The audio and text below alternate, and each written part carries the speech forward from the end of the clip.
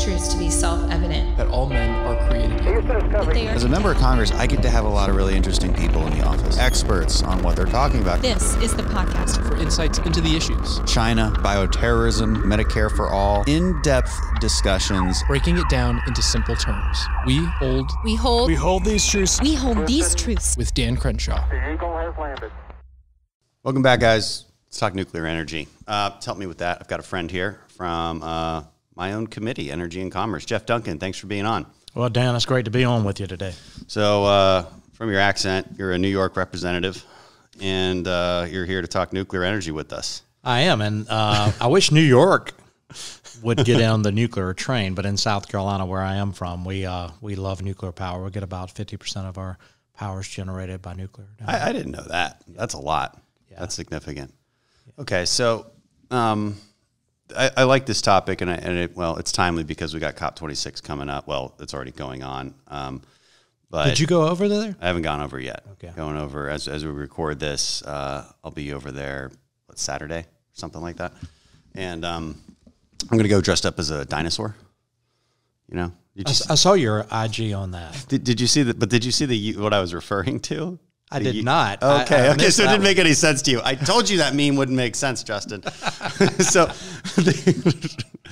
okay, so you haven't seen it? Is it where the dinosaur's talking about, yeah. Got to do something? Yeah, I think I have seen that. Okay, let's play it.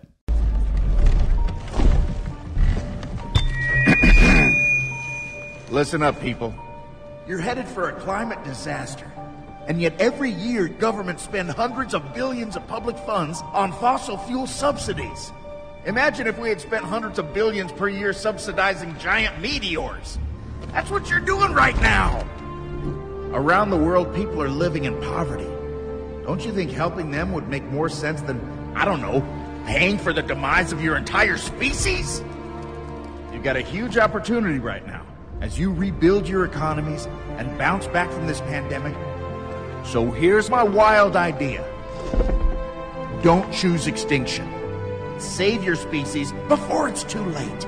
It's time for you humans to stop making excuses and start making changes. Thank you. Okay, so as you see there, a climate dinosaur, like a graphic or an animated graphic of a dinosaur in the voice of Jack Black is going up and lecturing everybody at the UN about how they're going to go extinct, and it's just the most ridiculous video ever. So anyway, that's what I'm talking about. There's a lot of fanfare, a lot of performance going on around this summit, and it doesn't seem like serious conversation. You know, with respect to nuclear energy, I was told the U.S. delegation didn't even go to whatever meeting there was, whatever presentation there was on new fusion technology. Apparently, there's actually a prototype of a fusion reactor being built in the next few years, which is fascinating. Well, it's called an ITER project, ITER, and the U.S. has a component. I think it's 7 or 8 countries that are all working together.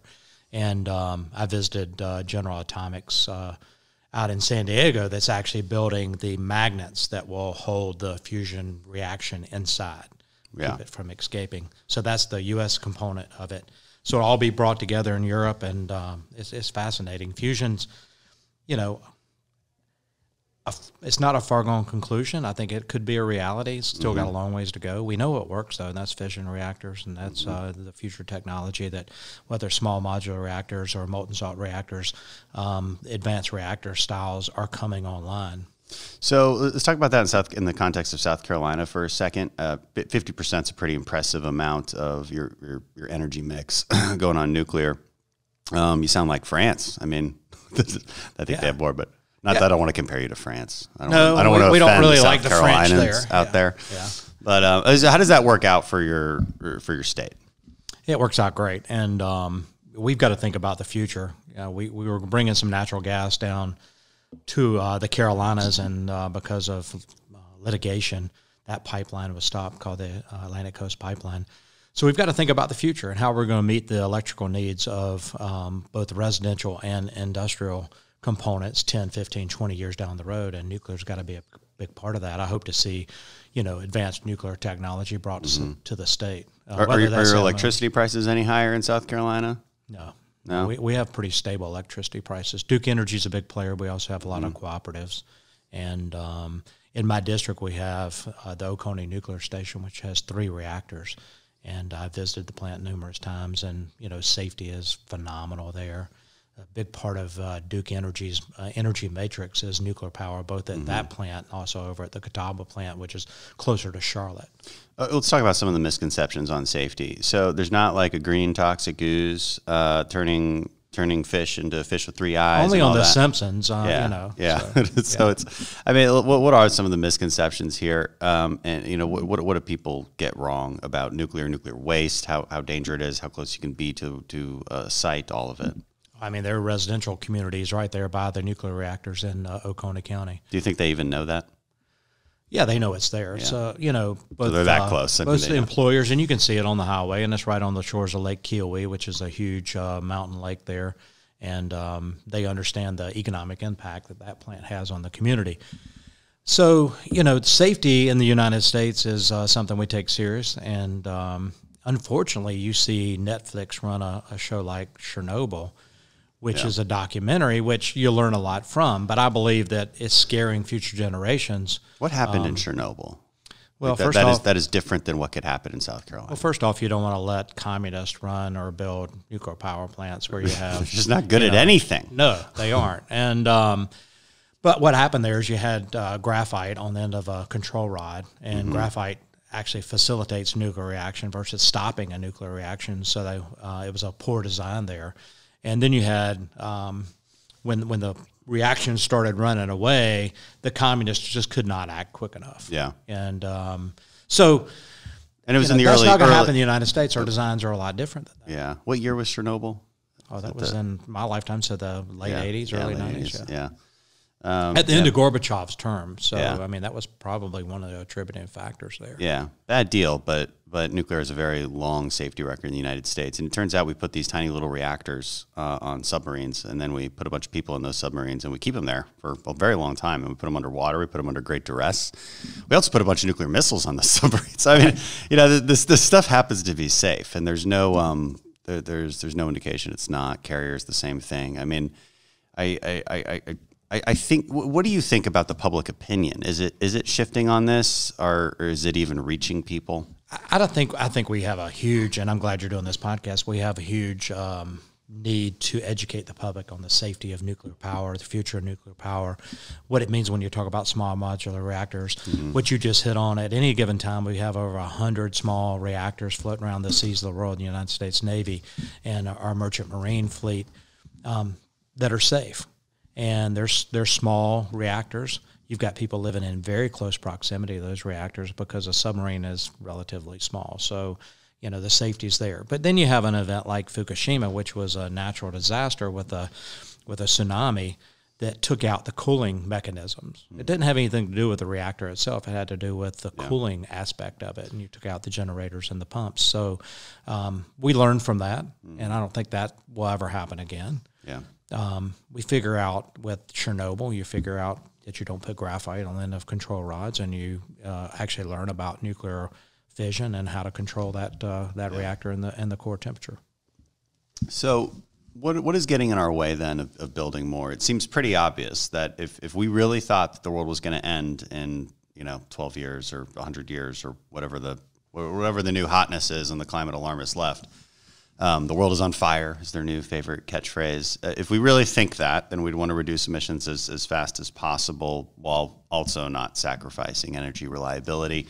You would think we'd want to build these things rather quickly. Leaving the politics aside, but we can get into that all day long on how they think about these things and I think the pathological obsession with solar and wind that they engage in. We could talk about that all day long, but if somebody then asks us, okay, well, you know what, I'm with you, gas, nuclear, your arguments make a lot of sense. So how do we build these things? What's getting in our way right now in America, building more reactors? Yeah, but I think first you hit on it. You can't have a really serious conversation about global carbon emissions without including a conversation with nuclear. That's why I believe this convention or whatever you want to call it that they're having on climate, leaving nuclear out of that mix, not allowing the nuclear technology to be inside the green zone, and they're there, but they're outside of the main area, is wrong. Because you can learn a lot about how nuclear power actually contributes to lowering carbon emissions globally.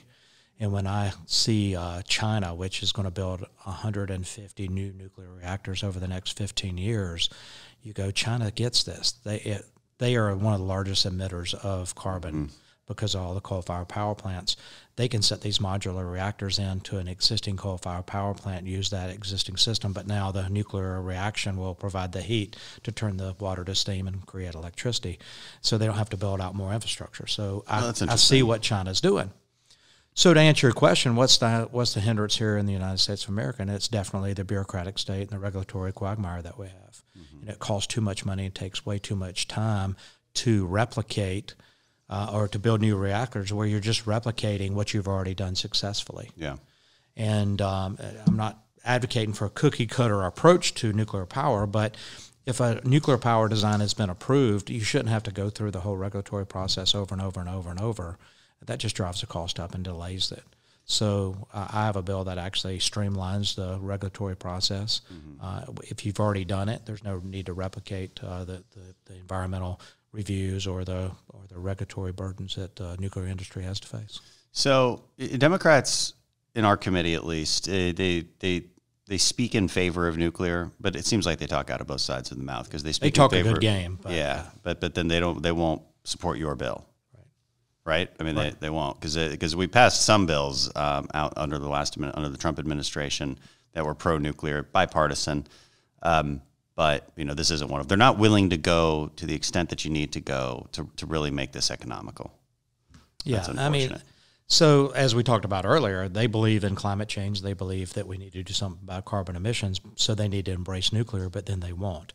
McNerney's been a good one over there, but even Debbie Dingell has talked a good game on nuclear, but when it comes down to voting for something, she won't. So yeah, we're always asked the question in that committee. Well, would you want a nuclear waste storage unit in your state? And I'm like, yeah, sure. It's Texas. I mean, for God's sakes. But also we have Yucca Mountain. So can we talk about that for a second? Because this is something that everybody zeroes in on. Well, what are you going to do with the waste? I mean, it's such a big problem, and I'm like, not as big of a problem as solar panel waste, not as big of a problem as wind turbine waste. This is non-recyclable. In the case of solar panels, highly toxic. It's a lot worse than I think people have originally estimated. So let's get that straight, first of all. Okay, let's paint a picture for people. What does nuclear waste even look like? And why can't we just store it all in Yucca Mountain? I thought it was a facility that was ready to take it in. Yeah, nuclear waste, first off, should be reprocessed. France gets about 95% of the available power out of the same fuel rods, and we're getting 5% out of. So reprocessing ought to be a part of that. That was poo-pooed by Jimmy Carter's administration because ultimately through reprocessing, after many times you end up with plutonium. So they didn't want the proliferation side of it. But so this is domestic we're talking about. Right. I mean, that's easy to keep security around. Yeah. I don't know what the hell they're thinking. I mean, because you're losing a ton of efficiency doing that. And the Navy, by the way, does do that. I mean, highly efficient reactors by using basically a weapons-grade enriched uranium. That's right. And France has done it for decades and know how to do it, and we should do that. But we don't. We ought to change that policy first and foremost. Nuclear waste sits at 120 sites in 37 states. It sits on the shores of Lake Erie. It sits on the shores of Lake Kiowee and a lot of rivers and other water bodies around the country. It's safe. It's either sitting in dry cask or wet pool storage where it's just sitting there, fizzing away, I guess. We have spent a lot of money, Dan, in this country to find a geologically pure site to store the nation's nuclear waste, both commercial waste and defense waste. And that site was Yucca Mountain. And I've been out there. I've stood on the mountain, and I said, if we can't put the nuclear waste here, we can't put it anywhere. Is this in the middle of nowhere? Yes, in the middle of nowhere. A chigger can't even live out there. And it's just desolate. It's the most desolate place I've ever been other than the Dead Sea.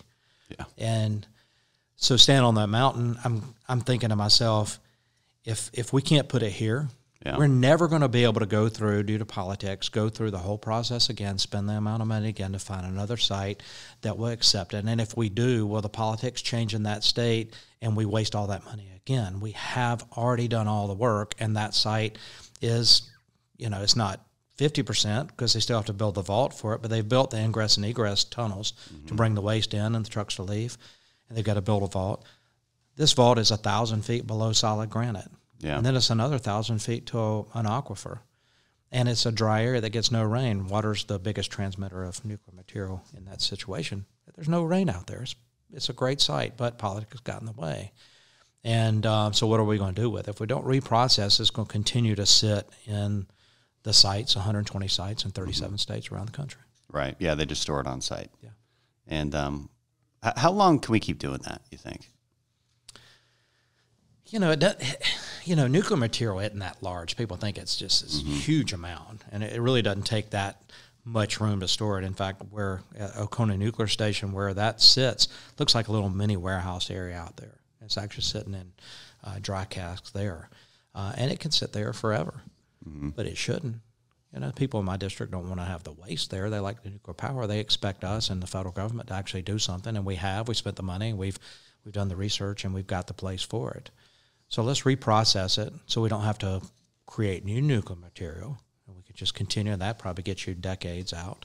And then let's have a long-term repository. And I think that with the gray matter we have that God's given us, we'll figure out, fusion, and we'll figure out other areas to deal with the waste and actually generate power from it going forward. Well, one of the arguments the left always has on this is, even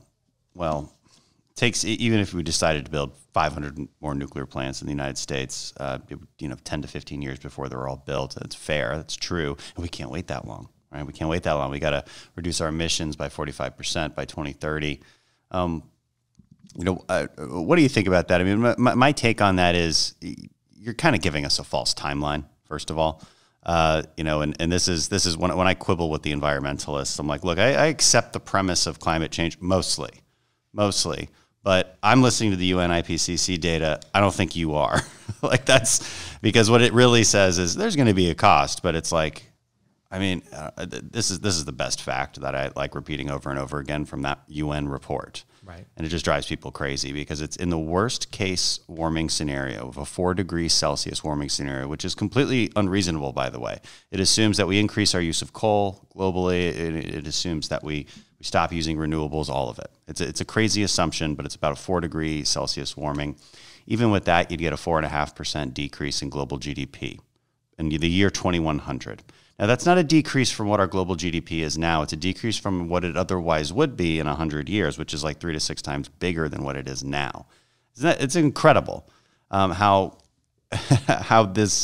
what is a cost is indeed real and is a cost has been transformed into this sort of alarmist scenario by so many people, and people just eat it up. But it's just not what the report says.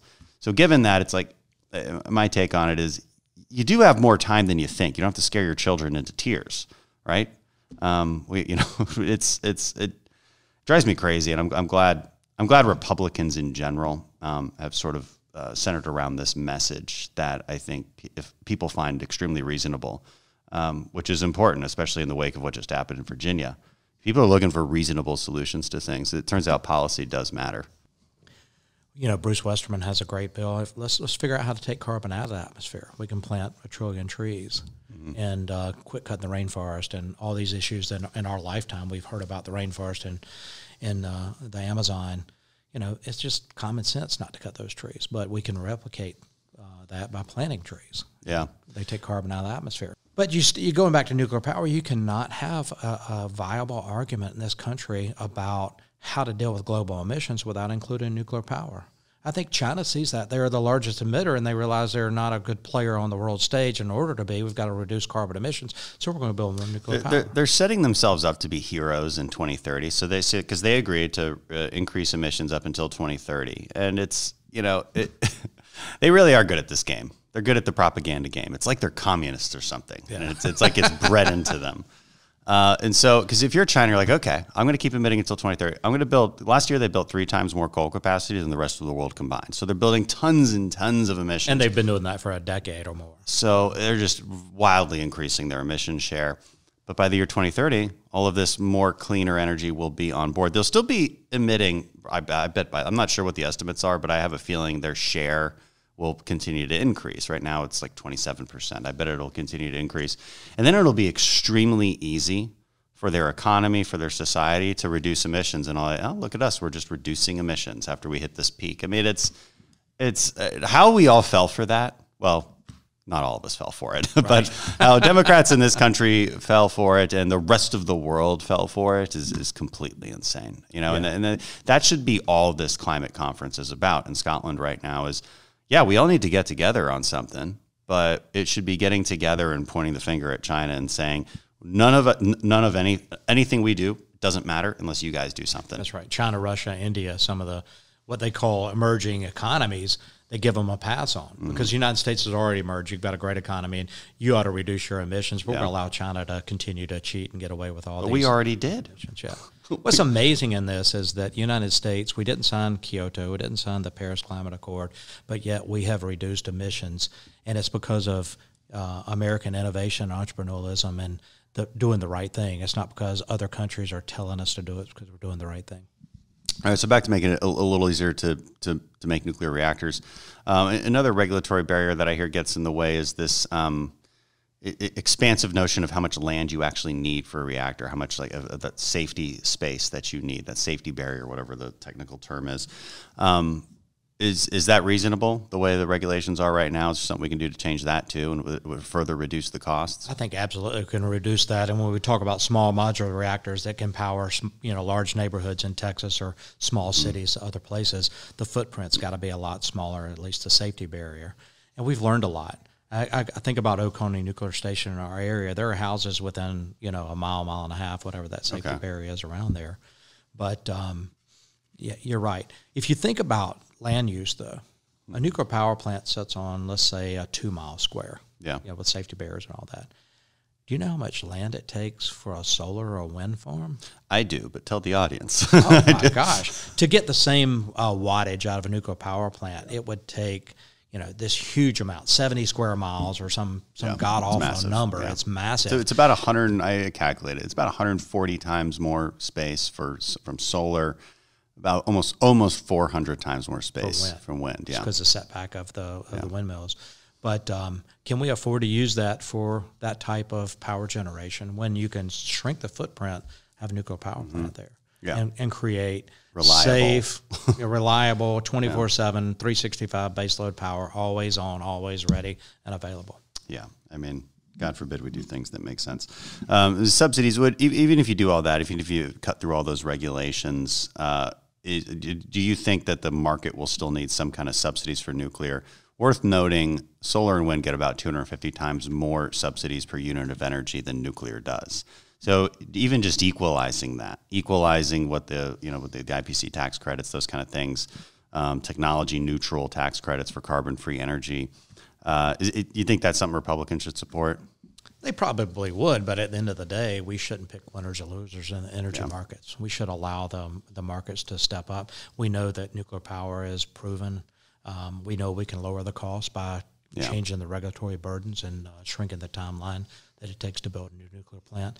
If you're going to put any incentives out there, put it for emerging technologies, whether that's thorium molten salt reactors or whether it's small modular reactors or hydrogen cooled or whatever the new technology is. Yeah. I look to the United States Navy. You've got small reactors and you're reprocessing. Let's take that and apply it to the commercial sector instead of building these huge reactors. Let's go smaller. Let's go more efficient. Let's go modular that can be replaced. China's going to take modular reactors and drop them into their coal-fired power plants, do away with the coal, use that modular reactor to provide the heat, and they've already got all the other infrastructure there. And there's just no reason we can't do that. No reason at all, other than the bureaucrats. Yeah. Yeah, I'm not sure the audience, I'm not even sure I understand. Why is it so much better to move towards these small modular reactors? Is it, what is it about them? Because they obviously provide less power. It's not like you're getting more power from a smaller reactor. Is it simply the flexibility of it? Yeah, the modular part of it, the component. If something in the module goes bad, you just pull the module out and replace it. It's like, I see. an electric motor in an electric car. If it goes bad, you just pop the motor out, put an electric motor in. That's one of the efficiencies of EVs. So modular technology it's all self-contained as a module. You just drop it in place and start generating power. I see. And we have put some government funding towards research and development on that front. I mean, how close are we to commercializing that? Commercializing, I don't know. Actually having one up and running that we can go look at and study and get the regulatory burden right is a lot quicker than we think. There are several different companies out there that are doing different advanced nuclear reactors, whether it's modular or thorium or whatever, all over the country. Yeah. And eventually you're going to have one that emerges as the winner, the one that's the most efficient, that's the most cost efficient, that the timeline is a lot quicker and get online, start lowering our carbon emissions or providing power sooner. Is the reactor mix in South Carolina, again, 50% is a pretty impressive number, is that sort of grandfathered in, or did South Carolina more recently take any policy actions that helped that industry? Yeah, it's kind of interesting that you asked that. Our reactors are decades old there, both at Catawba, Oconee, VC Summer, but we were building new reactors at VC Summer, and there was huge cost overruns there. The company ended up going bankrupt and shutting down those new nuclear reactors. At the same time, just across the Savannah River in Georgia, Augusta, Georgia, they have the Vogtle plant, and it was on the same timeline for those reactors to come online. They were able to manage a little better, actually invested some money, had some of the same cost overrun problems, made a commitment, invested the money, and those reactors are going to come online a lot quicker. They'll be the first reactors permitted in decades in the South. So that's a good thing. That's going to be a part of the Southern energy mix. Yeah. But South Carolina is unfortunately not going to play a part in that because of what happened at VC Summer. I see. Anything else going on in Congress, in politics, that you want to hit on while I've got you? Well, great day in Virginia yesterday. And, there was. Even New Jersey is ridiculously close. Well, I never really thought we'd win that, but I don't think we will. But unbelievably close. Well, I think what's missed in this Virginia race is that the House of Delegates flipped. Yeah, I saw that by one. They got a one seat. And you had majority. an African-American lieutenant governor for the first time in the country, not just in Virginia. Yeah, she's awesome. You had a Hispanic attorney general win. Republicans are criticized for not having diversity, but look at this. Look at this in Virginia. This is the South. And you have an African-American now as a lieutenant governor. You have a Hispanic as attorney general. People forget that the first black Republicans, the first black members of Congress were Republicans.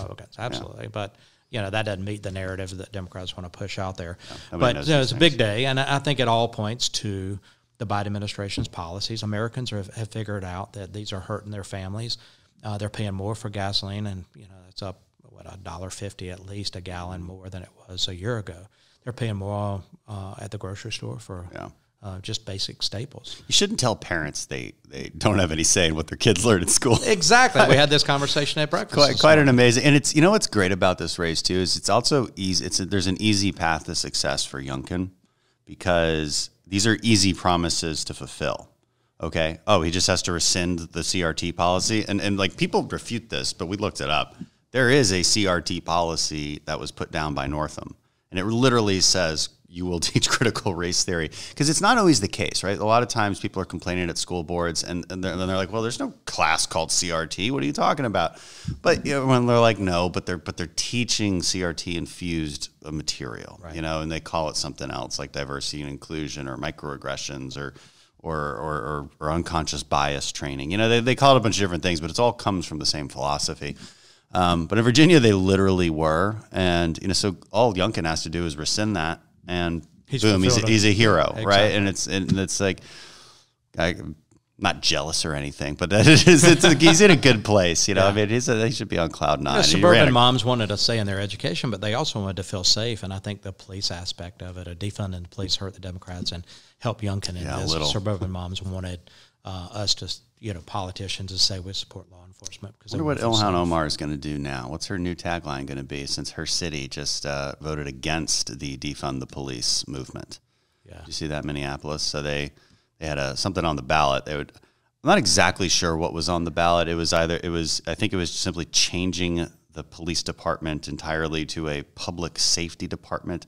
I don't know what that would mean in practice. Well, public safety in South Carolina means you combine law enforcement and firefighting all in one component, so they're cross-trained. Okay. I mean, it might not mean anything in practice, but in any case, it came from the defund the police movement, and voters still rejected it in an overwhelmingly. What do you think this means to 2022 for the House of Representatives? We should have some new colleagues. You know, we should With have ours by their name, right? Yeah, we should have. Yeah. Well, that's true. Yeah, we should have quite a few. The question is how many. You think it's a wave election like 2010? I don't know. 2010 saw 87 members of my freshman class come in. I think it depends on redistricting, right? Because it does seem to me that, red states are sort of locking in districts, blue states are locking in districts, and I'm not sure what that's going to mean for how many swing districts actually exist by the end of this redistricting But you year. saw Texas pick up some seats. You saw Florida pick up some seats. Montana picked up a seat. Those should be Republican pickups for us. Oh, well, they definitely will.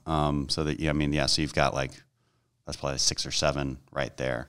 So it seems inevitable, right? And what I'm hoping for, too, is that this is a big wake-up call to Democrats in Congress on this reconciliation package, because, it's radical. I find new things in this thing every day, because at a certain point, you got to stop reading it and say, okay, look, I'm against it. 1,700 pages of, and I can only fit so many bad ideas into my head at one point before I start to lose my mind. So, I found out the other day they were cutting the small business tax credit.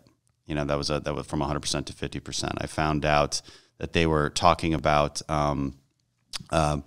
not just re-implementing the SALT deduction, which helps wealthy earners in places like New York and California, and New Jersey. Not just that, but making it retroactive. So you'd actually be paying wealthy earners for the taxes. I mean, you can't make this stuff up. You can't make this stuff up. And that was just in the first 100 pages, right? I mean, it's ridiculous. And I don't know if that stuff stays in. I mean, we don't know what's in it still, but well, I disagree with you. I think they're going to go hard left. I think they're going to say the reason they lost in Virginia is because they didn't pass a reconciliation package, and because of the quagmire up here over infrastructure, and they need to go, full money here and pass those. I think that's where they're going to go. They're going to blame the failure of House Democrats and the progressives for Virginia. I think you might be right. I mean, I hope you're wrong. I hope they moderate the reconciliation package as much as possible. I just hope it emboldens the moderates to stand strong, right? Because Manchin is, Sinema is, but we have I don't know who I would point to in the House. Henry Cuellar is the closest thing I could come to. Yeah, he's great. There's no blue dog Democrats anymore. I served with some back when I first got here, and they're gone now. I didn't know whether I would say this or not, but go Braves. I mean, we brought the World Series trophy back to the South. And we're done. We're done. I grew up watching the Braves. They're right there, our closest home team. I know Houston's your area, but I have so many mean things that I want to say to you right now. but I'll say this instead. I'm glad that if the Astros are going to lose, that the Braves won, because I really love the poetic justice of MLB. They stuck it in the MLB's eye. Yeah. You're going to take the All-Star game from us, we'll just win the World Series. Yeah. So that was good. I mean, overall, yesterday, great day for America. We're recording this right after the Virginia election and that unfortunate World Series. I had a prosthetic eye made. An Astros prosthetic eye made that I was going to wear today. Right. And there's no point now. You want to invest in a Braves one? Is that what you're saying? No, I don't. I'm joking, but... No, I don't. I wonder if the designated hitter rule actually favored the Braves. It'd be an interesting thing to look at, because, they played under the AL rules there, the home field rules. And I don't know if the designated hitter actually played into it or not. But so the Braves cheated. No, it's the law. Sounds like you're saying they cheated. No. Okay, well, it's on the record. I don't know if it was a designated hitter that scored or not. Yeah. But it would be an interesting thing to look at. It would be. Yeah. All right. Well, we got baseball out of the way. And we don't need to talk about the Democrats anymore. God, let's see what happens this week with everything they're doing. I do like seeing them fall apart. And mostly because it's good for America, right? And I think it's important that I put that in context. That they're not getting anything. Yeah, done, because right? you put this bill through and it's bad for America. It's because it would be good for us politically. I mean, everything they do is good for us politically, but it's really bad for America. So I'd really like them to stop, just on every front. It's frustrating. We could talk forever about these things. Jeff, thanks for lending us your expertise. Thanks for your work on the Energy and Commerce Committee. It's important that people realize, let me say this, and this is going to sound insulting to some people, but it's important that people realize that there's actually smart people up here in Congress. There are a few. Not everybody, not everybody, because there's a lot of performance that happens up here. And I say this often, there's legislators up here and there's performers, and we need legislators. And now I admit I try to be both, but we need people who know things and read books and actually know what the arguments are and know how to write legislation. So appreciate your service up here. Thanks, Jeff. Well, one thing is we didn't touch base on, but the House Energy Action Team called HEAT is a group of Republicans that are working on energy policy. And when you talk about bringing the people with expertise together, that's one thing HEAT does. Mm-hmm. It does. Brings it's Republicans good. that are interested in energy policy, that bring some expertise to the table, and actually work on how to put forward good policies. And that's one thing I enjoy more than energy and commerce. We work on so much other things in energy commerce, but the House Energy Action Team really is doing great things up here. And it's a cool name, HEAT. All right. All right. Thanks, Dan. Hey, Appreciate thanks, it, man. Jeff. Yeah.